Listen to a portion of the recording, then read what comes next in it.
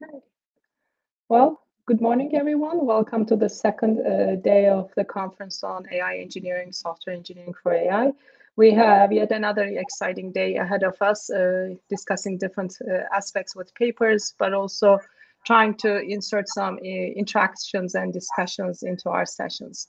Without further ado, I'd like to get the session started. So our conversations this morning are around AI engineering practices.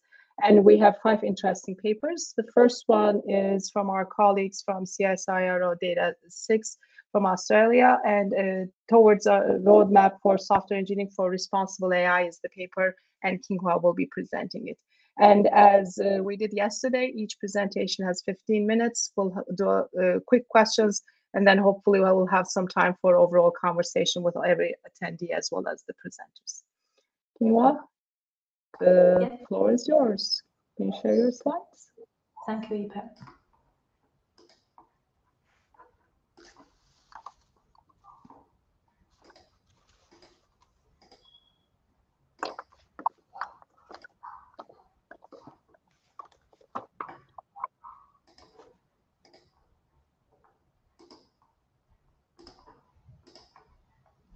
Can you see my slides? Yes.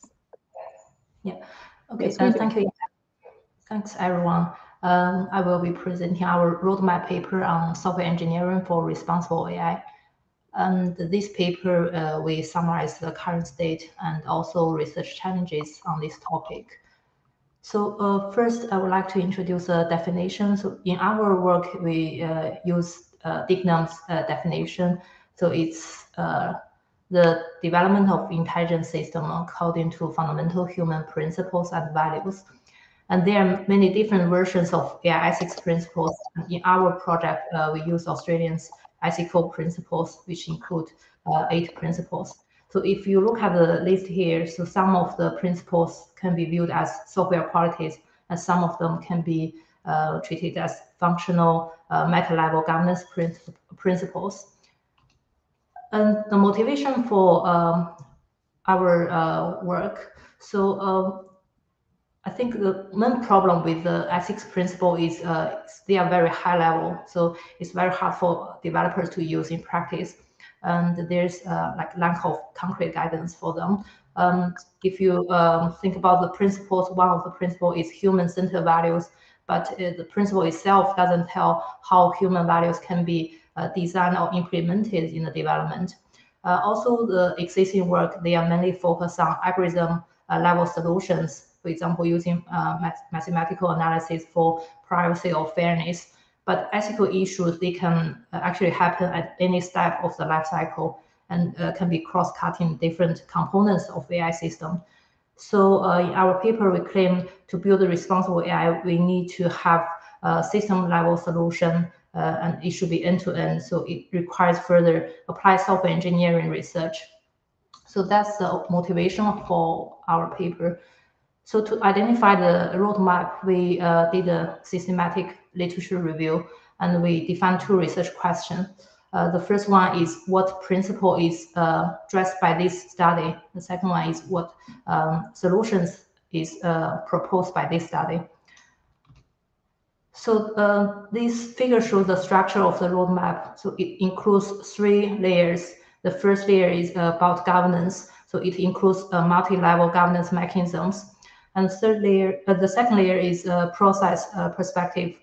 So we summarize a set of best practice developers can use in their projects. And the third layer is system level solution. So we try to build responsible AI by design architecture style through design principles and patterns. And also we identify some system level techniques. And in our work, we not only focus on trustworthiness of AI system, we also try to improve human trust in AI systems. So this figure shows the governance mechanisms we found for different levels. For example, for industry level, the developers could follow building code, which is a type of regulations. And because regulations usually take time to enact, so some governments they adopt regulatory sandbox. for example, for autonomous vehicles to be on road without changing the national law. And here we also list AI maturity model to assess the AI capability of an organization. So the assessment result can be also used to certify an organization's AI capability. And for organization level, the organization management people, they can have design a code of ethics for their employees to follow.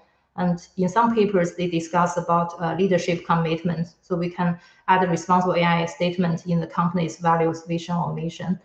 And many organizations, they have their own risk assessment framework. So we can also consider to extend the existing risk assessment framework to cover responsible AI aspect.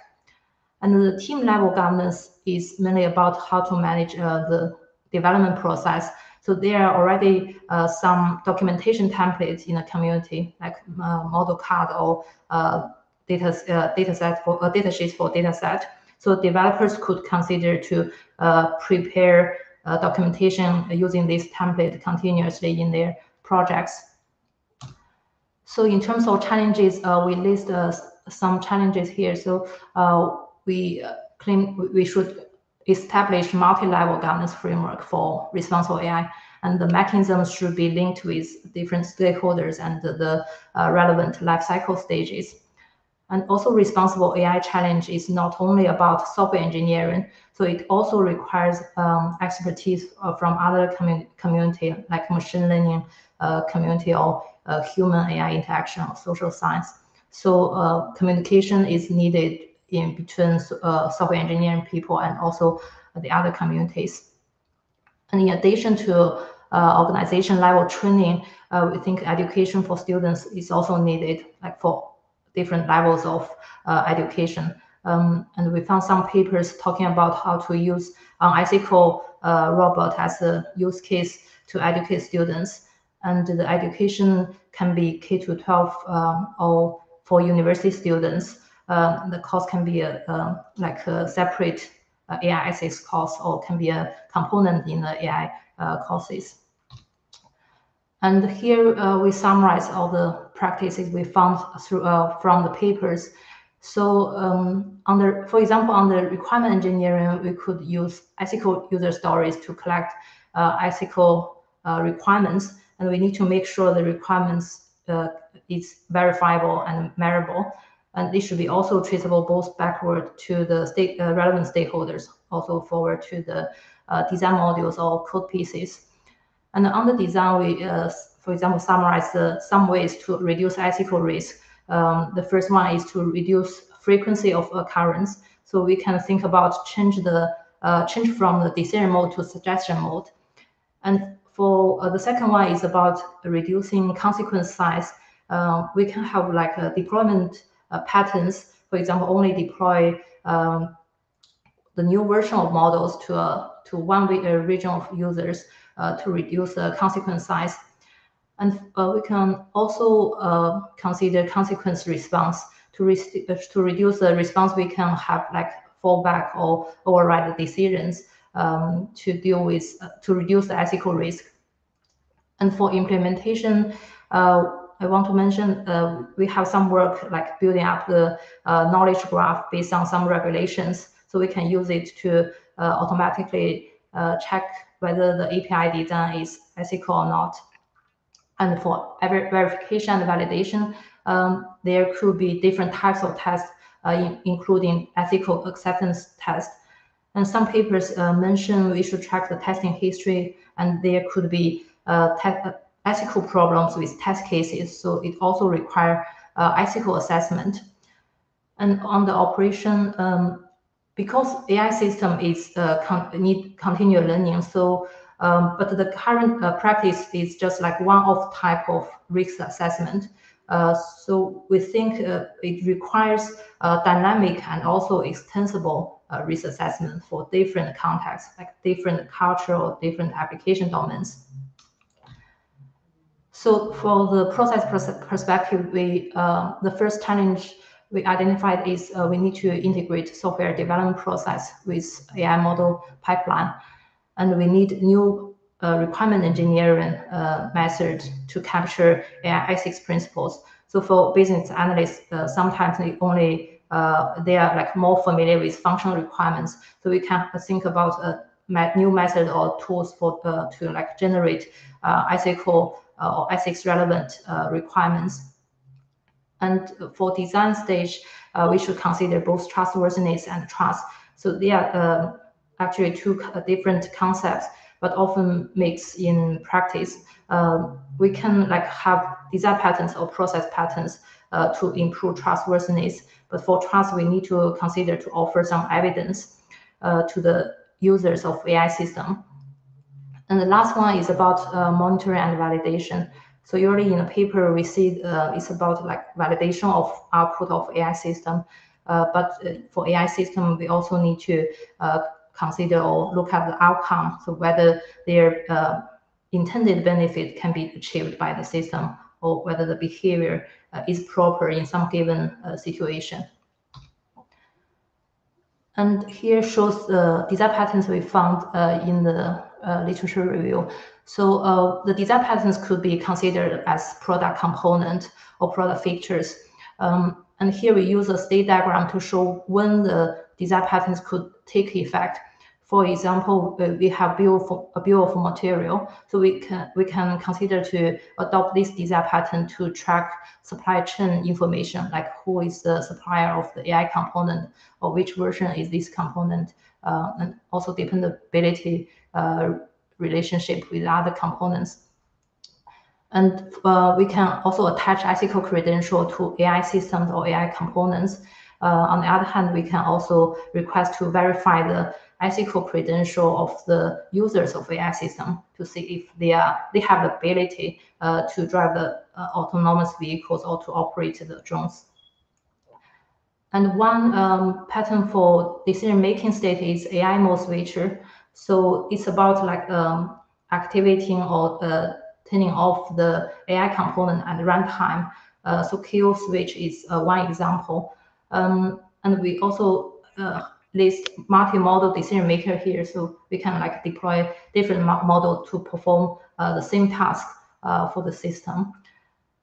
And for homogeneous redundancy, it has a similar idea. So we can have like redundant device components, including AI component or non-AI component, and cross-check the results. And incentive registry could be it's like about recording the incentives rewarded for ethical behavior of the system. And there can be different levels of coversioning to ensure the data model provenance, like coversioning of data model code configuration, or coversioning of AI component or non-AI component.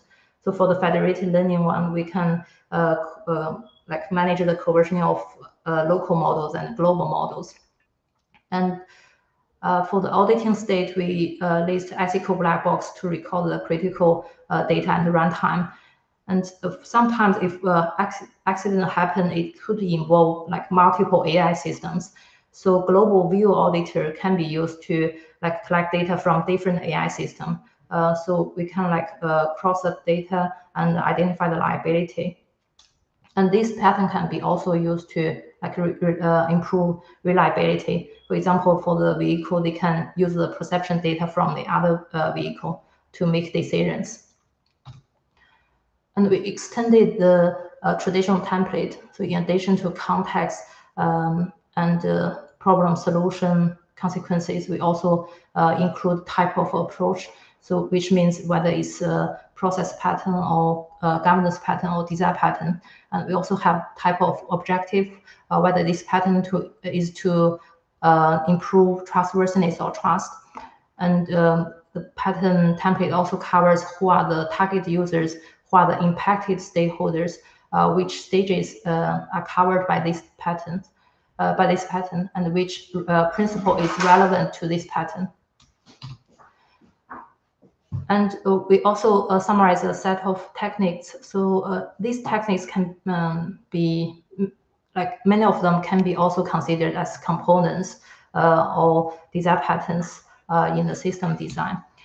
And for challenges because we need to combine AI components and non-AI components, and this combination may create new behavior. So we need to define responsible AI by design architectural style through principles and patterns. And some ethical requirements are like conflicting with each other. So like the privacy principle, transparency principle. But the current practice is usually just follow one principle, but override the other one. So we can also think about using design patterns. So next step, we are currently working on pattern catalog. So as the operationalized guideline for different stakeholders. So in addition to design patterns, we also have governance patterns and process patterns. And we are also working on a great literature review to cover a more complete state of practice. That's all for our work. Thanks. Thank you very much, Qinghua. Any questions from the audience? I do have one question, Guo. As I was listening to your talk, as well as reading this paper, as well as some of the other papers that came from your team, the first thing that comes to my mind is, well, these principles are responsible, not only applicable to AI, but it's applicable to any system development. And I don't see the discussion of data as dominant, because when it comes to AI, you might have all the good patterns and practices, but if your data is poisoned, you may not be able to deliver responsible results. So what were your findings related to the data aspects of developing AI systems?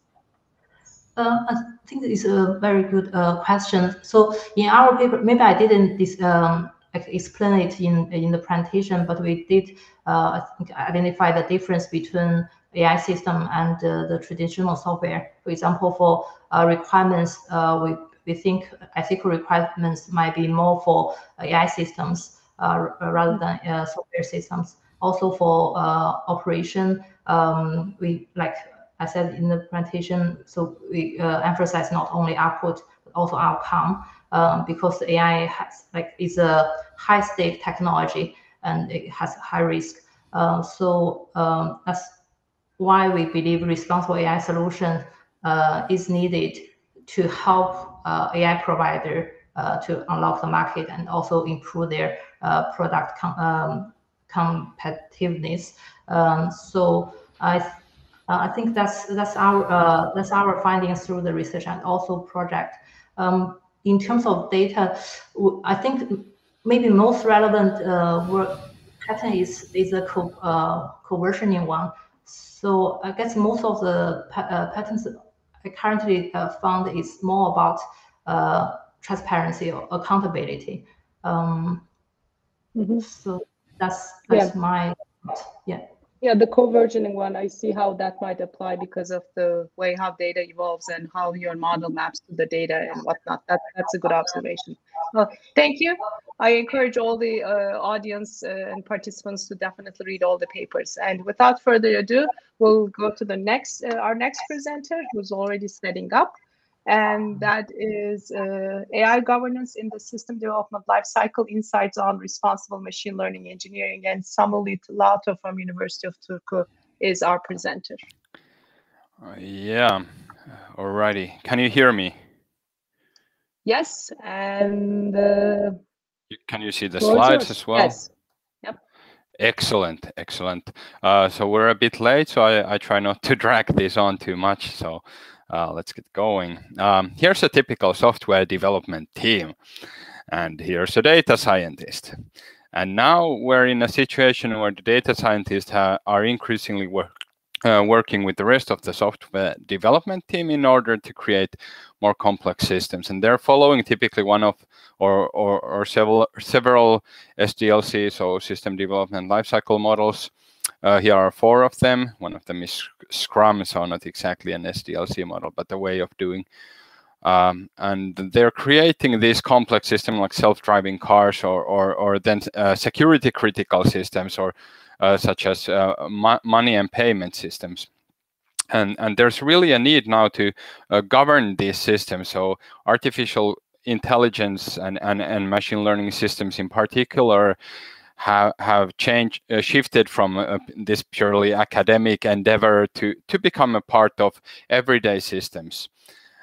So when we talk about AI governance, we mean how to govern AI.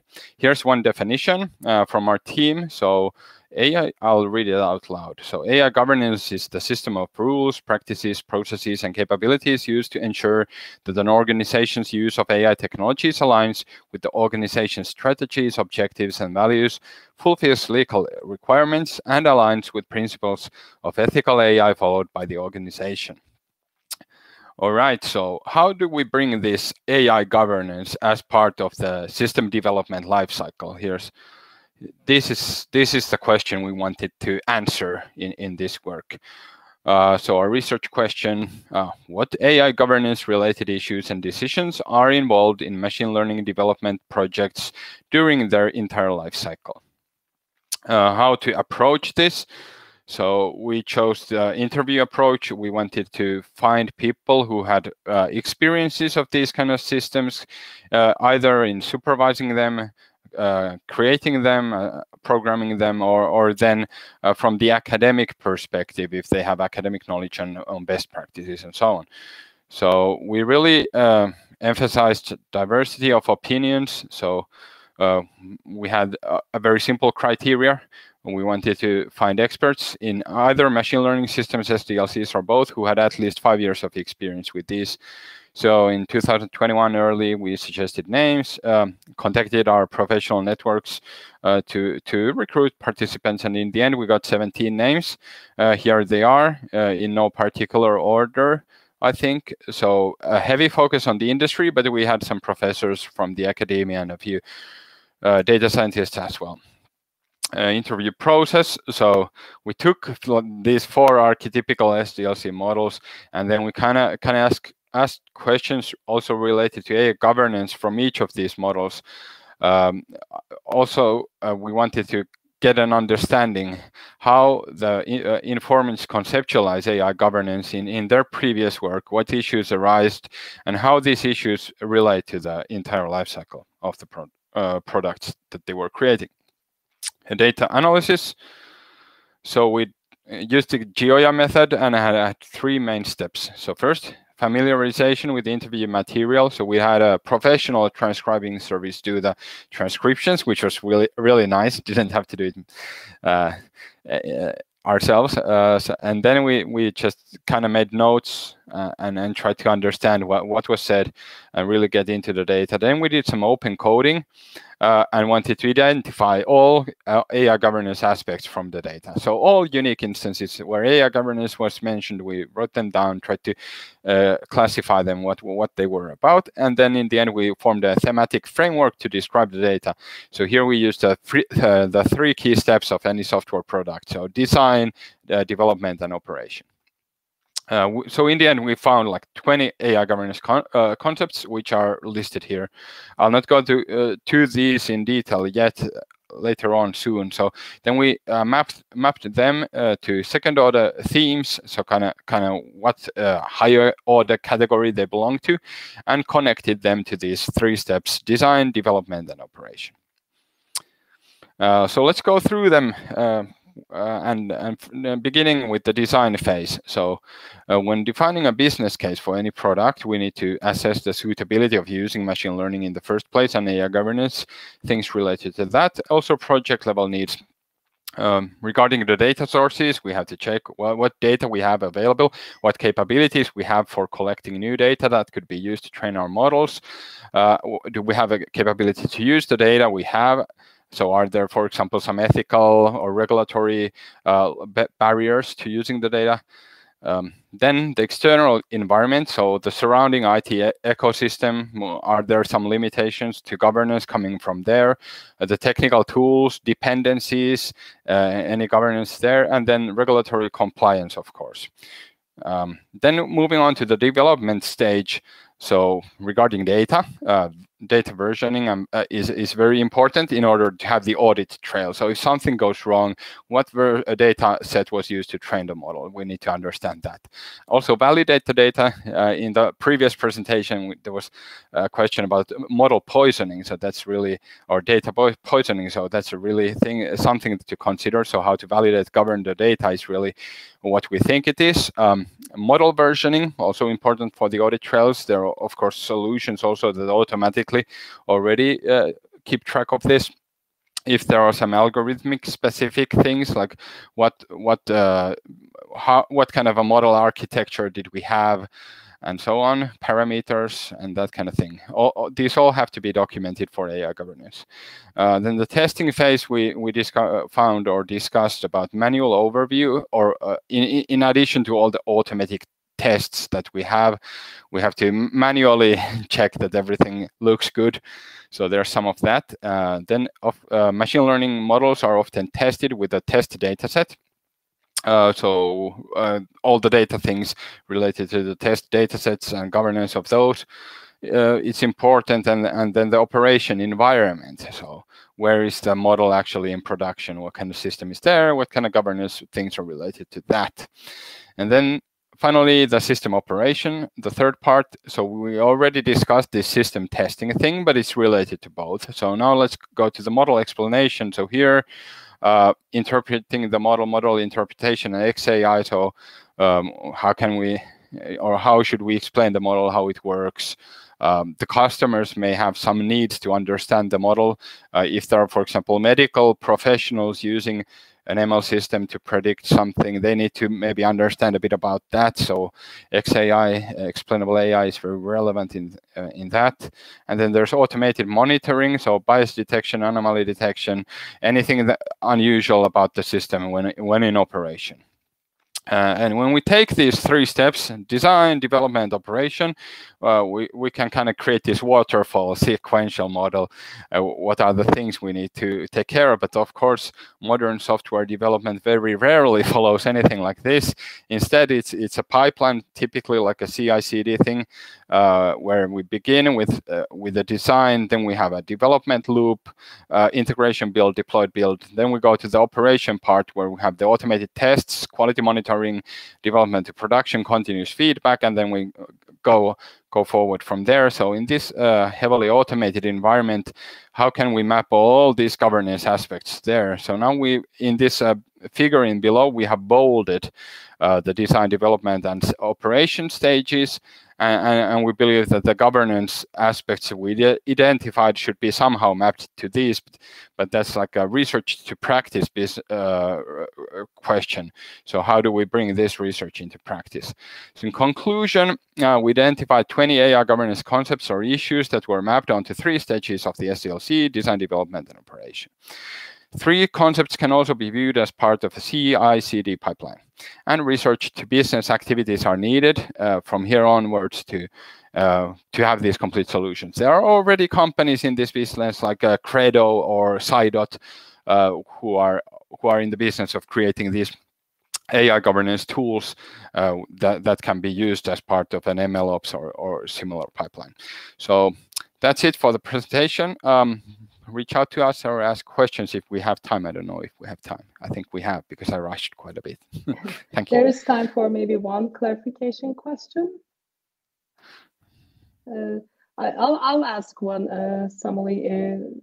So who's doing the governing? And I think depending on who's doing the governing, some of the practices might change. Is it like envisioning an automated governance, or an external party who's interested in the governance? Yeah, that's a very good question. So the stakeholders, this is actually not a straightforward thing to answer, I think, because for example, from regulation, we have different roles, and a lot of the responsibility comes from there. But typically, it boils down to who is the company who creates the system and the regulations surrounding the company. And if they sell the system onward as a service, they are primarily responsible for it. There may be some outside regulatory bodies that kind of have some requirements. For example, I live in Finland, and here we have the EU regulation. There was recently an EU AI Act released, and if this AI Act goes through, then we have to abide by that in everything we do. There's always the GDPR here as well. Yeah.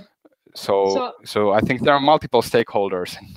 Maybe during the discussion time, we can come back to this, because unlike the other systems that do not have AI elements and components, the governance, the criteria is more dominant, both from different perspectives, which change both the automated tools, the software development and system development lifecycle, as well as the stakeholders that needed to be interacted with.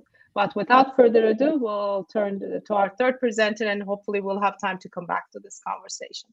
So our third paper is from nowhere but Chalmers, and the Goldilocks framework towards selecting the optimal approach to conducting AI projects. It's a collaborative work between, I think, 3 different entities, and Rima is our presenter.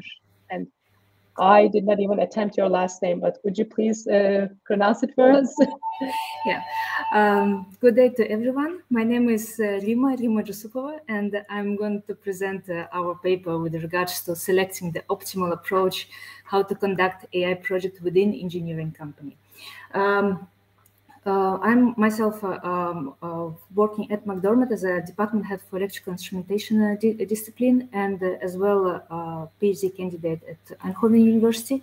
This paper was written together with Jan Bosch, professor from Chalmers University of Technology, and Helena Holmstrom-Olsen, professor from Malmö University. Basically, what our research was based on the real-life use cases which were conducted within McDermott. McDermott is a large engineering corporation, and it executes projects all over the world. And the projects like, for example, petrochemical plants, or let's say offshore substation from the for the wind parks. So usually the scale of the project is starting from $500 million and beyond. And data which we used for our the use cases has been collected all over the globe, from offices in Americas, in Middle East, in Asia Pacific, and also Europe. The use cases which we considered is basically AI projects which has been executed, let's say that by AI team of McDermott. They are related to, first, engineering hours budget prediction tool. So basically, in these projects, we collected data from executed engineering projects during last 10 to 12 years. And then based on this archived data, building the prediction tool for their next project, how much engineering hours it will be used and how much cost it will be involved. The second use case, it's defect recognition of engineering on the engineering drawing itself. Basically, what AI model is doing is finding the mistakes in the engineering design, which usually has been done through manual check. And the third case, which has been considered, is digitalization of PDF drawings. What happens is that sometimes companies like McDermott or any other engineering contractors, they receive PDF drawings, they receive the engineering drawings in the PDF format, or even sometimes scanned format. Yeah, and engineers, they have to redraw all this complex blueprint in the AutoCAD or Avivo or any other software. So basically, the purpose of this case was how to reduce this manual work. And for each, yes, the reason why company conducted this project at first place is because they tried to find how to automate repetitive work, and the most important, to free up very costly engineering hours or engineering resources to focus more on the engineering design rather than do manual repetitive tasks. And also, of course, to develop tailor-made solution for the industry itself, for the company. So all these cases has been performed using different approach. Some of them, like use case 1, where we did the a prediction on the engineering budget, it has been developed in-house. The case 2, where we find the engineering mistakes on the complex blueprint, it has been developed and in-house and also with collaboration with the AI platform solution provider. And then we compared the results. And the third case, where we use AI service company who actually digitalized the engineering drawings straight into AutoCAD or any other software. So that service is available on the market. So we decided to go straight for the ready-to-use solution. To analyze basically, to analyze our empirical results, we use the structure adopted from MLOps, and we considered each phase of the project execution and compare different approach. If I go to the what kind of the research questions we put for ourselves, it's basically we wanted to find out, okay, what are the key factors that the company need to consider before even starting AI projects, and also how they will affect on the long-term strategy. And that was our main question as a company who is conducting these projects, and also because there was not so much, let's say, reference in the literature and also from within the industry. So we decided that's actually the gap which needs to be filled in. And at the end, we derived a framework which can be used as a helper tool to other practitioners. So if I jump straight to the our results, basically here you see the key factors which we identify as a must to things before conduct any AI projects. I will not go through all of them. I will only focus on the less obvious ones. And the less obvious, which at least based on our experience, was intellectual property. For example, for the use case 2, when we use the deep learning model for object recognition to find the mistakes in the blueprints, first we develop, if you develop model yourself, okay, then the model belongs to the company. There is no discussion. However, if you use the model which are available on AI platform and you cooperate with this company, then the question, who is going to own the model after it's trained for the specific data? And this was very important for us as a McDermott to have the ownership. And not all the companies are agreed to provide this ownership to us, not all the AI platform providers.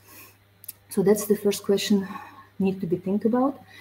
The next less obvious things is how to scale up, because once you make a proof of concept, regardless whether it will be in-house development or in partnership with someone else, then you need to scale up on the at least on the company within the company. And if the company is huge corporation, you need infrastructure.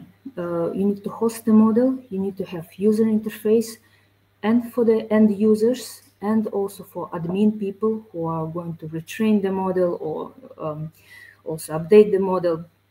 And it's not a trivial task to build a user interface for deep learning models, which can be intuitive for end users.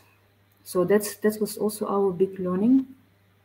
And here we decided, based on our experience, we realized that going for the collaboration is the best approach, because they already have ready solutions. And even if we develop our own model, it's better to host it on the third parties.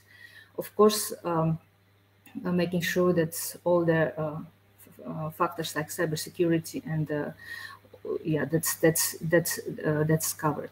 And it's also cheaper because to build this infrastructure within the company, it's quite costly. IT departments still need to be adjusted to serve AI, let's say AI products, yeah, AI models.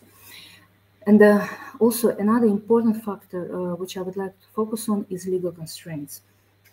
At the beginning, it's not always obvious whether you are, as a company, even able to share any data with third parties. And for example, at McDermott, because we're an engineering company, and our engineering drawings, in fact, contains a lot of intellectual property of other clients or other technology provider. So it's not clear whether you can share it with anyone else or not, even let's say to improve the quality or improve the schedule of the project execution. So it is important to involve the legal department at first stage. So they have to make sure that we are not breaching any contracts with our clients. And that factor was also not that much obvious from the beginning, and it affects a lot how to proceed with AI projects. We must do it in-house or we can outsource. For example, the first case when we collecting the data from executed projects to make a prediction tool, it was impossible to go for outside third party because the data is too sensitive. So it was decided to, whatever cost is, we will develop it in-house. So therefore, of course, when you look at the end, your company always need to decide what is the priority, quality, cost, or schedule, and we try to structure it per phase, per workflow phase, so to make sure that that's let's say this tool can help also other practitioners, and let's say when we entering every phase of the workflow, it could be different. Different options could be applied. Yeah, for example, if we talk about business understanding and data understanding phases, it must be in-house. Yeah, because it's very important to understand first what are the business needs, not vice. Let's say you need to understand the business need and then to realize what will be the business gain if we use AI solution. And sometimes also it's important to understand whether AI actually can help. It was also mentioned, I think, in presentation before, like whether AI able to help particular to this business need, yes or not. Then it's important to understand the requirements from the legal, and important to understand what kind of data needs to be used. So when that's done, then data preparation and model development can be outsourced. And here we specify what would be the best approach based on the quality, cost, and schedule, what is the priority. And deployment, as I already mentioned, it's based on our experience, is cheapest, easiest, and high quality if you just use already existing infrastructure. So collaboration with the platform solution provider is one of the best way. So as a conclusion, we presented this framework which can be used as an assistant tool. And also, of course, we understand that this study needs to be replicated in other engineering companies, because although McDermott is a quite large company, in fact, it's a lot of companies within one company. However, it's still one McDermott. But the problem is here that there is not so much reference exist of implementing AI into engineering companies. Experience still need to be built, lessons learned still need to be gathered, and most of the engineering companies, they started developing AI internally, but most of the time it's just a small cluster within a big corporation. Proof of concept is there, but not really references how successful project is, whether they meet all the requirements and whether the goals are achieved. So it's quite difficult to estimate the initial investments, and that was the reason why we would like to share our findings with the industry and also with academia, just to basically make a first step to create this common knowledge. Well, I think that's all from me. Thank you very much. Very interesting observations and consistent with, I think, all of us who are working with different companies of different sizes. We have one question from Jane. Let me read it while maybe Jane is coming online. Some of the questions you posed seem to be at the organizational level and others at the project level. Did you consider these two levels, and which decisions are reusable across projects within the organization? Well, basically, on the organization level, of course, you need to consider when we're talking about the business understanding. So what is the business need? For example, if you see the nice AI solution available on the market, you are not going to think, okay, let's apply it. Maybe we will get something out of there. No, first you need to find where are the gaps in your particular business, and then looking for solutions which can solve it. But it's further with project execution. Of course, we go for we start. Let's say certain aspects, if you don't have experience, you never thought before. Like, for example, legal constraints. We only realize it when we start collecting the data. And then that's something we have to involve legal department with. And the same with, let's say, with IP, for example.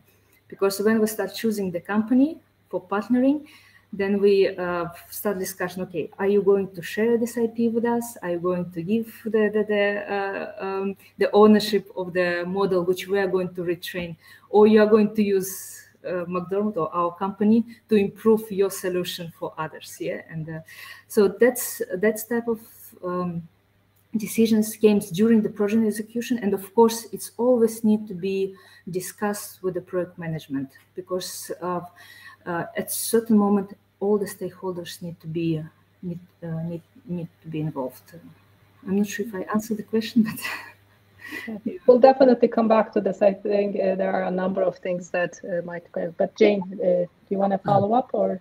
No, that's fine. Thank you. Right. So. Thanks a lot, Rima. And let's move on to our next paper to give them their time as well, which is what is an AI engineer and empirical analysis of job ads in the Netherlands. And Marcel Meesters will be our presenter. And may I please ask everybody who's not part of the paper and not presenting to go off camera, please. Thank you. Right. Yeah, thank you, Ipek. So I'll present our research about what's an AI engineer. It's cooperation between Fontes University and Eindhoven University of Technology, both located in Eindhoven in the south of the Netherlands. Alexander is a full professor in software engineering. Peter Heck, she is sitting beside me during this presentation. She is senior researcher, lecturer, and also wrote numerous papers on AI. And I'm a researcher as well, a lecturer, and also involved in quite a number of AI projects. So to put some context there, so we see, we heard that already, there is quite an increasing demand for AI engineers. It's increasing, let's say, by the year. And when we were working on curricula, to develop our curricula, we found out that not too much research is done on what exactly is now being expected from AI engineers in the field, in the job market. So that was a starting point for our research to find out what are these characteristics of an AI engineer in the field.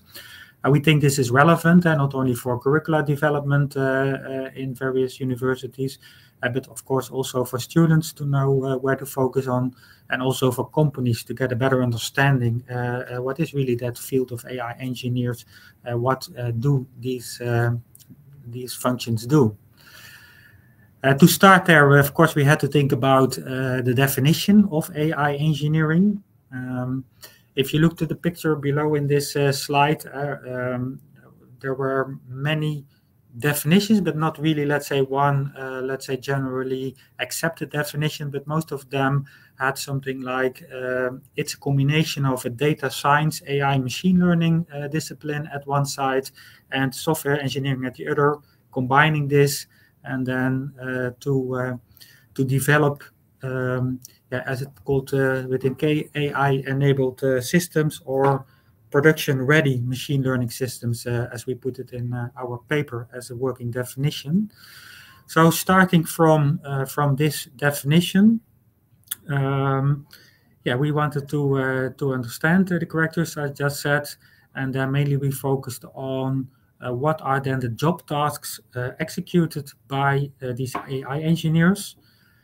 That was our first research question. The second one was related to, let's say, these two disciplines that combines together AI engineering. So does the function and the role of AI engineer stem more from a data science perspective, a software engineering perspective? Is it both? Is there a certain focus? That was another research question. Then another one was related to what technologies are being used. I put it between brackets here because I will not cover it here in this presentation, but you can find details in the paper and also in quite many other technology reports, like from LinkedIn or Indeed.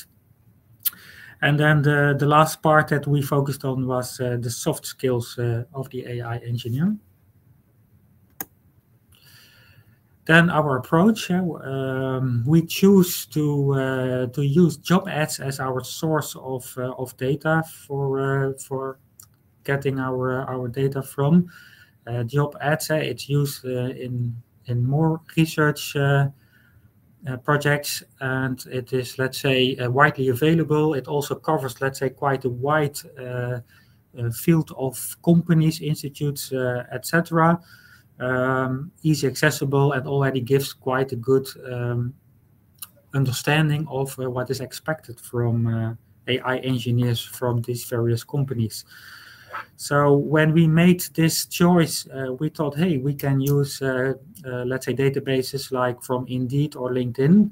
But when further digging into it, we found out that they do not allow it for the research purposes that we intended to do. Even after some communication with these companies, they didn't allow us to use their, let's say, database with job ad information. But luckily, within Fontes, we had a subscription on JobFeed from the company TextKernel, who offers on a monthly basis, let's say, the data from all the vacancies that are available in the Netherlands. So we could use that. And then the next, let's say, step in our selection process was, from this huge set of job ads, which one to use. And for that purpose, we used, let's say, an approach similar to the process used with systematic literature reviews. An important step there is inclusion, exclusion. What do we include and what not? For inclusion, we used two factors, the time frame and also, let's say, the AI engineer, what to include and what not, given that function. The time frame, we took the period, let's say, the last 3 years from the starting point onwards with our research. So that was from April 2018 till April 2021. And from the perspective of what time in which of these job ads to include, we used the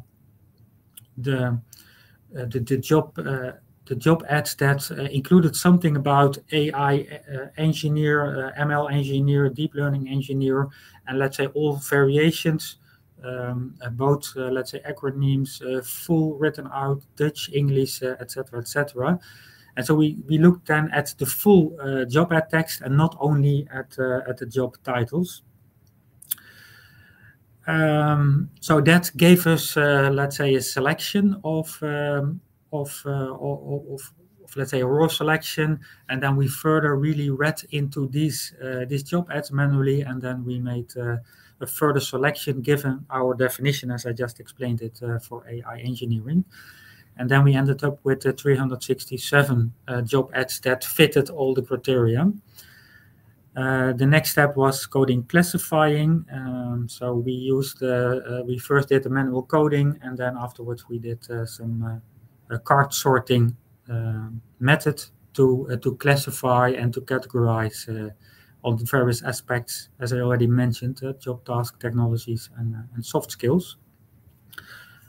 So that was, let's say, our method, the way we addressed it, and then come up to the results. One of the first interesting results that what we saw is that there's quite a big variety in job titles that these job ads are given. So, of course, what we could have expected, ML, AI engineer, that was on top of the list, and let's say a large part where contained that expression in the job title, sometimes even a bit further elaborated. So, for example, ML engineer for in healthcare business or something like that. Then we focused on, let's say, these main phrases. What's also interesting there is what you see also data scientist or software engineer also came up as job titles for what we defined as an AI engineer. And so you can say that surprisingly, because it looks like to focus only on one aspect of, let's say, the combination of data science and software engineering. But if you look deeper into these job ads, we found both let's say, they covered both aspects, but not so much in the title, but further down in the job text. Also, deep learning, you see, as I would say, a subcategory of machine learning. We found a number of these job titles, and you see quite a long list of, let's say, more limited occurrences of job titles. Then another interesting finding was related to the job task. When we categorized them, we found 5 main categories. 4 of them we also see back in, for example, ML Ops from Farah, or also the AI engineering lifecycle as presented by Jan Bos, for example. So let's say from data to machine learning, developing and training models, towards development, software development, creating applications, and in the end going into production, monitoring, etc. But the interesting thing is that we also found, let's say, this 5th phase, which we call business understanding, which really is about, let's say, understanding the business, gathering requirements, sometimes also exploring opportunities that AI can deliver by using AI engineering. And of course, as I said, we didn't find that in the reference I just mentioned, but for example, in CRISP data mining methods, this is also explicitly mentioned. So where we propose also, if you look to MLOps or AI engineering lifecycle, to also add this step in the lifecycle. Then the other interesting finding was about where really does this AI engineering job ads, where do they stem from, or where is the focus? Is it more related towards data science or software engineering? And what we found is that you can categorize them in a few categories. Some of them were really focused on data science, ML engineers, but made, let's say, also let's say they require tasks more related towards software engineering, sometimes working together with software engineering, or actually developing software themselves, or the other way around. It was, let's say, focused on software engineers, and then there was a requirement that they also have an understanding on machine learning, AI, incorporating models into their applications, and then further bringing them into production. And then there was a third category, which in fact were required to focus really on both. So they really asked both from a data science, machine learning perspective to have knowledge and experience, and from a software engineering perspective. In fact, we saw two subcategories there as well, some more really on the general level, but some also who really required expert level on both these disciplines. Then going to a next finding that we looked at, as I mentioned, we also looked at the soft skills for an AI engineer, which came out of this job ad. So after categorizing, we came to the list, or at least the top 10, as you see here. And we compared that to, let's say, other research done on software engineers, also requirement engineers, what is found there related to soft skills. And what we saw, it was quite comparable. So most of that we could map. Sometimes the wording was a little bit different, but we could quite see it comparable, except for the one in purple here, open to learn or willingness to learn. It scored quite high in our research of AI engineers, where it scored more at the lower side. For example, if we looked at the research for Maturo, or also for requirements engineers. And when considering this, we could think of AI engineering as quite innovative, quite, let's say, fast pacing technology. And so from that perspective, yeah, it is really an important requirement for AI engineers to not only know the, let's say, the status and the technology of today, but also being able to learn the new technology which will pop up in the coming years. So learning to learn is an important skill as well as we consider this finding. Then going to the end of the presentation, we had, I would say, three main conclusions. One, AI engineering life cycle, we propose to add the business understanding step as a first step in this cycle.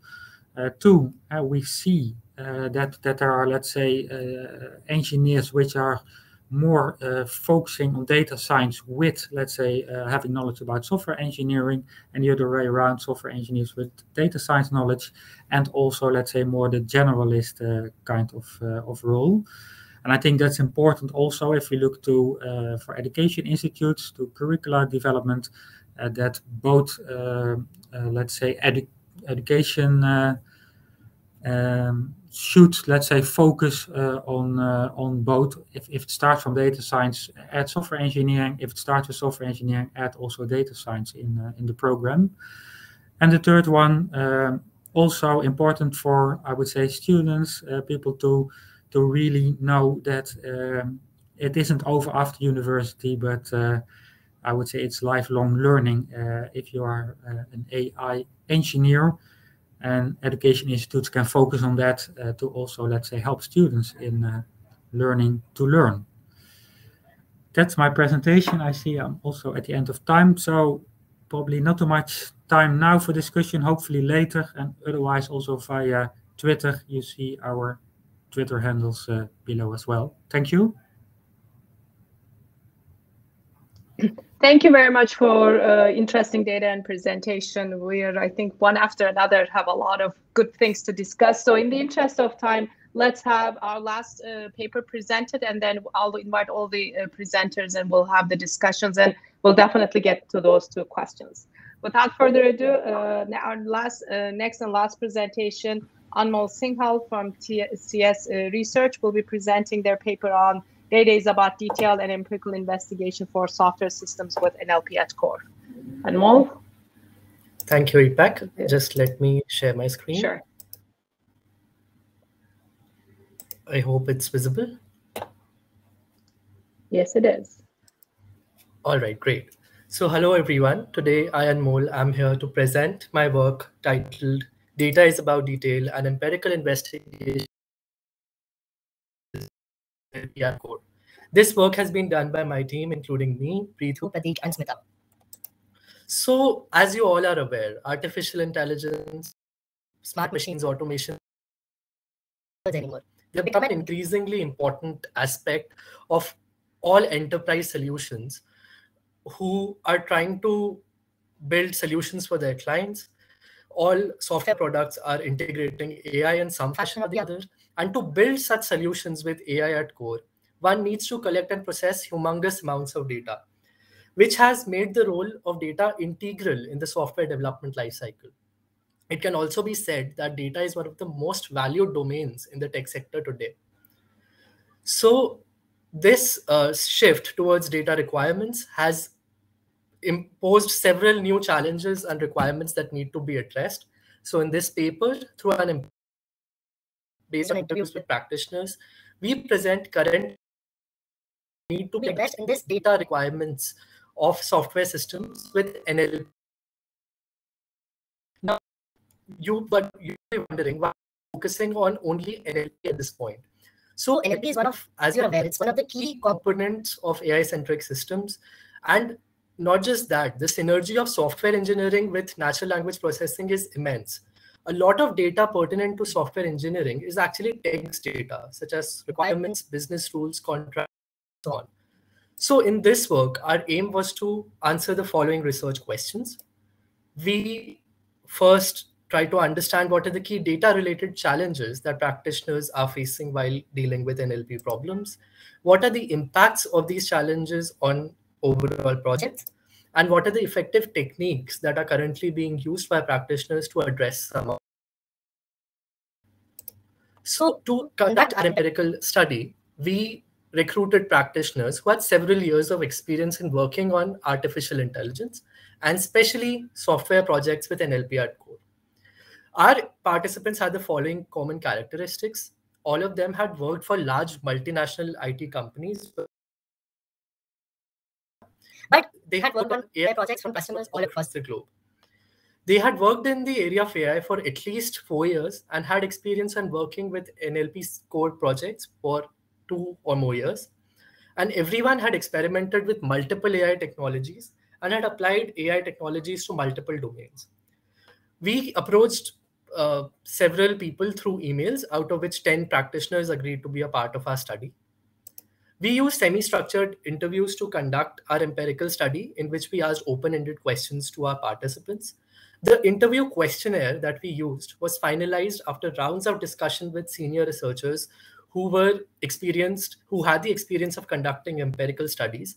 We also conducted pilot interviews to assess the applicability of our questionnaire to various interview participants. And then finally the interviews were conducted using video conferencing, and the interview transcripts were auto-generated. For interview transcript analysis, we used the guidelines of Hoda's grounded theory method.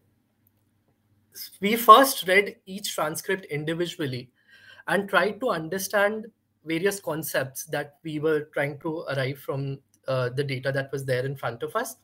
And then after rounds of discussion, we arrived at a consensus regarding the high-level categories that were there in the data. These high-level categories that we identified were representative of different data-related challenges and their impacts. It was further observed from our analysis that a lot of these challenges are related to each other in terms of the stage in which they typically occur. So to talk about these stages, the first of them is data collection stage, which is the basic stage, and we are trying to list problem objectives and trying to obtain sources which fulfill those objectives when it comes to data requirements. The next stage was the data, in which we tried to get some structure to the data before we feed it as input to the AI model. And finally, the data annotation stage, which is critical for a lot of supervised learning projects, in which we need access to a lot of labeled data for training. So to talk about challenges of the data collection stage in a little detail, these include unavailability, representativeness, class imbalance, complexity of the model, incorrectness, and societal bias. I'll talk about each of these challenges briefly. Unavailability of data, as you can imagine, deals with the unavailability of credible sources from which data can be extracted. And this problem is more pertinent For industrial and enterprise level projects, which need large amounts of data for building, collection of this data can be extremely time intensive and can even incur a lot of costs. There have been some solutions that have been proposed in literature, such as training paradigms like transfer learning, meta learning being used these days to address some of these challenges.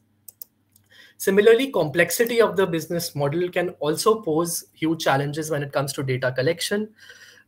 In some models, there can be hierarchical classification. The classification may be very fine-grained and things like that, which again incur a lot of costs. We need to divide the overall problem objective several times into smaller goals, and using hybrid approaches and things like that can be potential solutions to this. Class imbalance, as you are aware, is another important challenge. When it's a very common challenge that is faced in classification problems. Different solutions used to tackle this challenge effectively, including usage of some statistical and sampling techniques. Not handling this challenge effectively,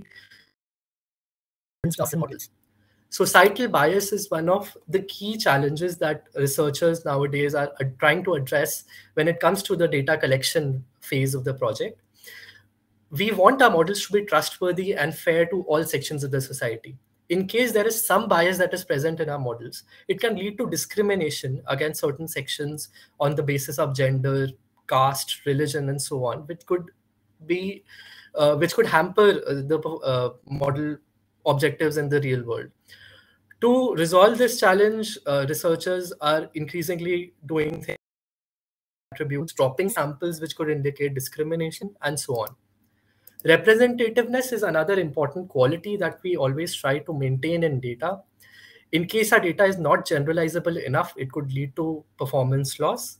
We want our data to be collected from different domains, and we should also have awareness of different metadata attributes when we collect data. These metadata attributes could be things like geography and time, which could bring some attention to the generalizability aspect.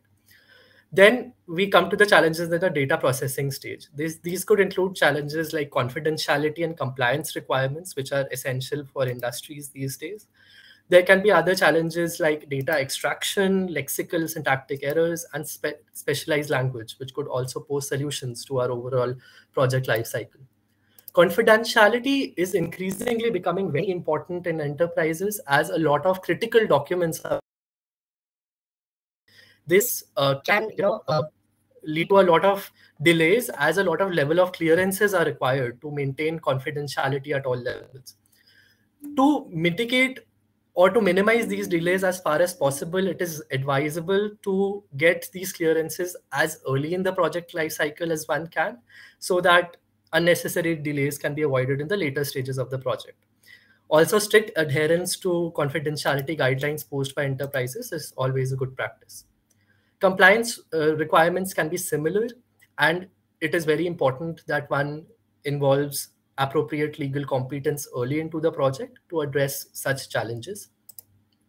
Data extraction from unstructured sources is also a huge challenge when it comes to SSNLP code projects, because a lot of data that is being collected is from PDFs which come from different geographies, different time zones, and including, there can be web pages which have no.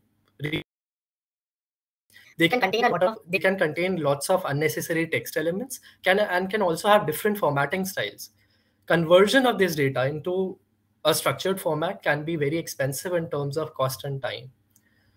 Some resolution strategies can be to have a dedicated pre-processing pipeline in place, breaking bigger challenges into smaller tasks and executing them one after the other, so as to minimize the challenges faced in this stage. Specialized language is very important, especially for projects that involve legal text, because it can contain a lot of convoluted terminology, which can become difficult for models to interpret.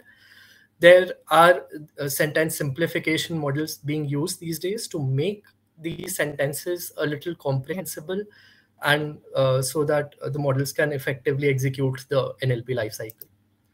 Lexical and syntactic errors are also very prone when it comes to text data, and presence lead and can even act as source of ambiguity in text. Some resolution strategies are to involve usage of NLP tools and libraries that are publicly available these days to address some of these challenges. Finally, I'm going to talk about the data annotation stage, in which unavailability of labeled data can, apart from that, credibility and subjectivity are also important concerns. Unavailability of labeled data is a major challenge and can be addressed using some data programming tools and automating the process of data annotation. And this is something that even Christopher talked about in his keynote address yesterday. Lack of credibility can also be a huge challenge when it comes to data annotation. It is always advisable to get these annotations verified from subject matter experts. Sampling a subset of these annotations and sending them to SMEs is a good idea. Also, a good practice is to have a well-defined set of annotation guidelines and conduct surveys to ensure the credibility of annotations. Subjectivity is also related and can arise when a lot of labels that we assign are not clearly defined, and human annotators are left to make a subjective choice. This could introduce annotator bias into the model and can even lead to loss of performance. Some resolution strategies could be, again, to have annotation guidelines in place and clearly defining the labels that we are assigning to each sample of our data set. Some identified from our study was that if you look at the challenges that I just discussed in the data collection and data, these are universal in nature and could occur in all AI-centric projects that one may deal with. Similarly, industry-specific challenges like confidentiality are also not unique to text data and can occur in projects that we have talked about so far.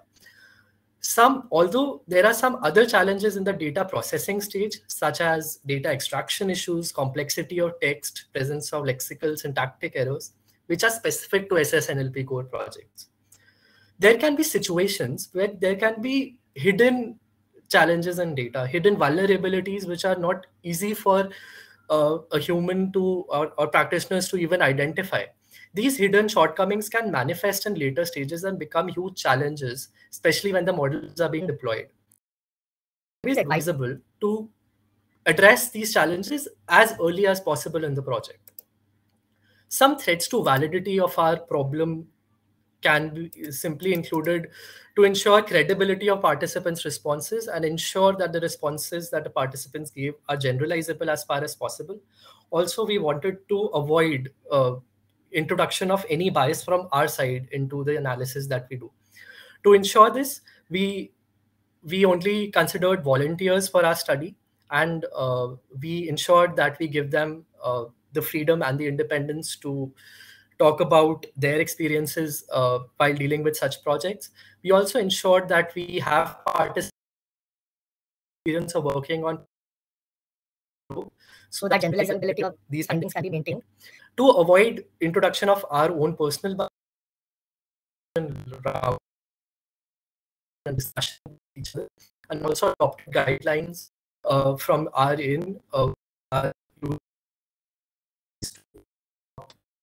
any personal bias. So to conclude, analysis and addressing of these challenges can help mitigate them to an extent. And also, a data-first approach to development is essential. While we just not, talk about model, but at the same time, our future work would focus on expanding some of the mitigation strategies that are currently being utilized for some of these. And we would also like to build a data plugin which is capable of making data-specific recommendations to who are working on these kinds of SSNLP core projects.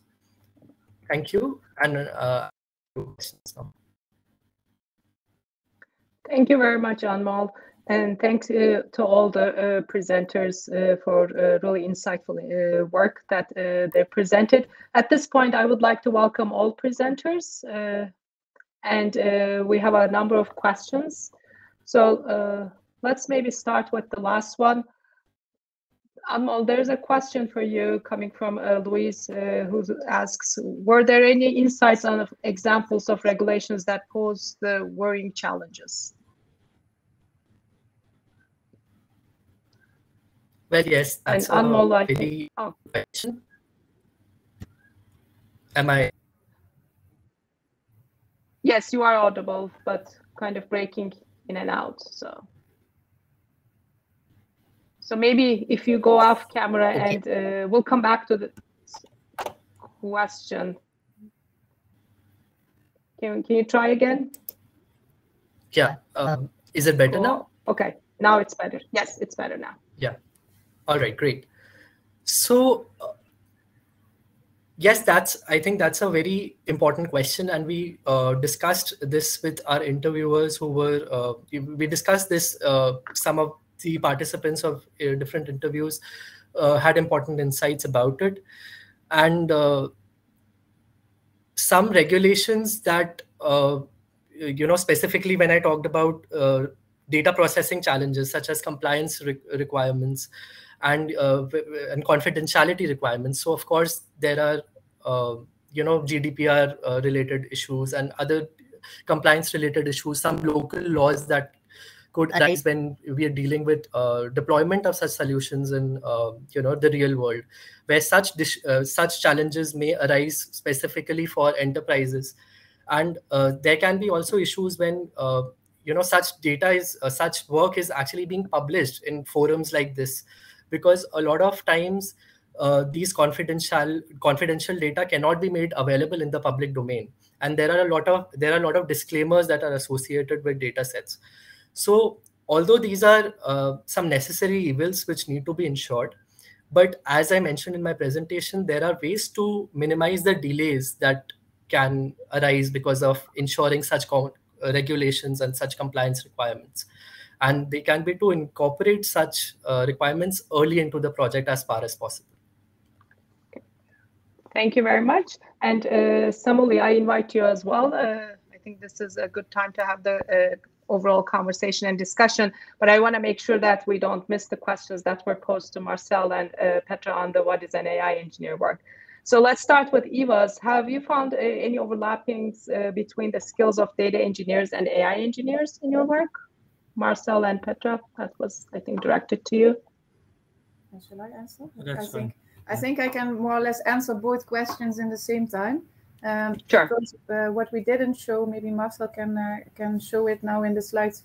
What we didn't show in our presentation is that we first queried the job ad database for just query terms like AI or machine learning or engineering, or the Dutch term for it, ontwikkelaar. And then that returned a set of more than 700 job ads. And for those 700, we went through them manually to see if it's actually an AI engineer or a different type of function that was returned. And for example, we had also project manager functions returned that did mention terms like engineering and AI, but actually, yeah, they were the job role was for somebody managing projects, and that was not what we are looking for. We were looking for actual people building software systems with an AI component. Okay, Marcel has a bit of trouble. Okay, yeah. And here you see, for example, that in our initial query, we got around 40 job ads for data engineers. But when we looked into the job ad text, we saw, okay, this is not an AI engineer, but somehow they were mentioning AI or machine learning in the job ad text. And the other way around, if we look at the job ads that we included, maybe you can show the previous slide, there's also about 23 job ads that had the job title of data engineer, which are AI engineers. So yeah, and it was also something we discussed about it a lot to see, okay, is this a data engineer or an AI engineer, which is called data engineer? So it's still not, we are not, we try to do it, we discussed both of us and also with Alexander to see, okay, to come to a kind of consensus. But it's still something that we see. We focus more on software engineering and data science, but data engineering is also something we couldn't look more into as a separate discipline, actually, that we see coming into the field.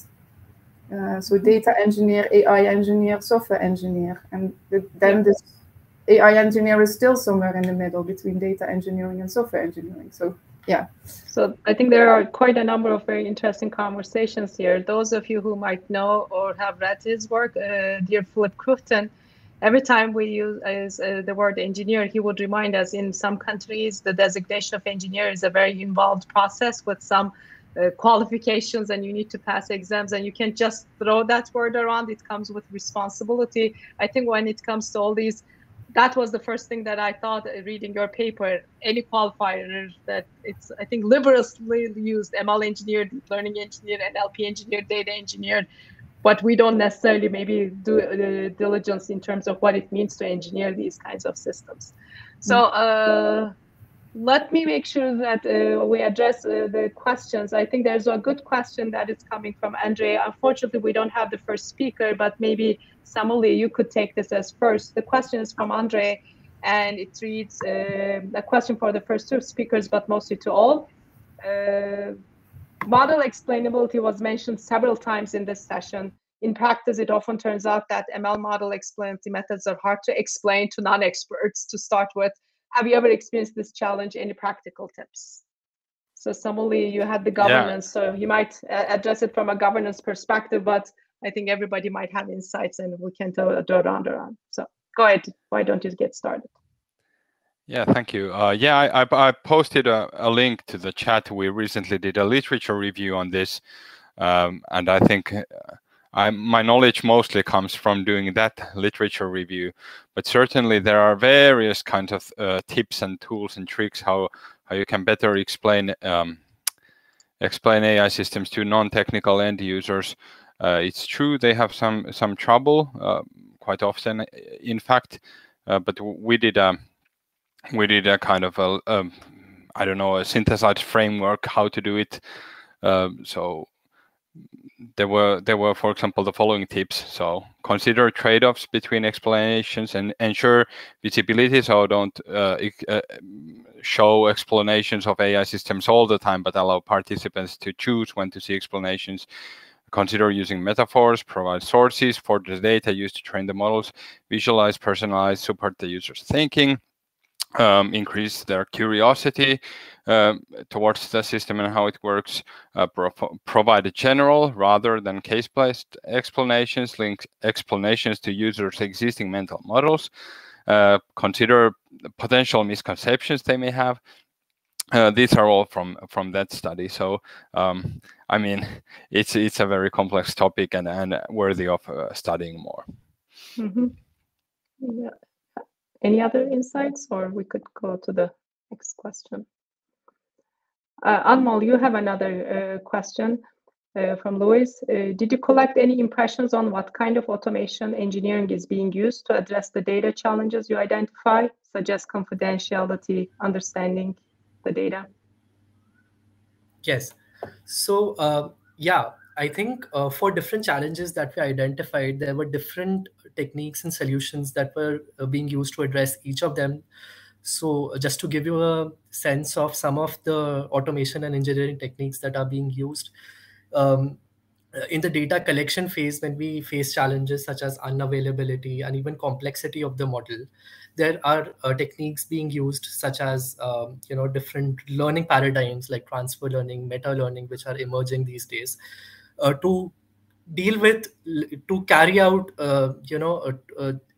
ML solutions with the least amount of data that is possible. And especially in terms of complexity, there are other knowledge engineering techniques, building of knowledge banks and so on, techniques that are being proposed to address some of those challenges. So, and as I talked about data, again, automating data annotation tools, data programming, such as tools like Snorkel and all those other tools that are being developed in these days are also some of the techniques that are being used. For each challenge, of course, one needs to tackle that particular challenge separately. So there is not one straight answer to this question. But yeah, I mean, there is a lot of work that is being done to address some of these challenges. Mm-hmm. Thank you very much. So we are almost out of time, and please do stick around for the rest of the day as well. We're going to be talking about all of these throughout the sessions, but in particular during the interactive session that we have designed. My last question is going to be to Rima to close the session out, though we still have questions coming in. Rima, does McDermott employ AI engineers? Yeah. And how do they employ them? How do they select them? Yeah, it's a really good question, because now we are in the front of the decision. Shall we establish the AI department, yes or not? And when we develop, let's say, develop those use cases, we try to find the talents within the company. So if some people knows also AI and knows programming, and we found them, because the company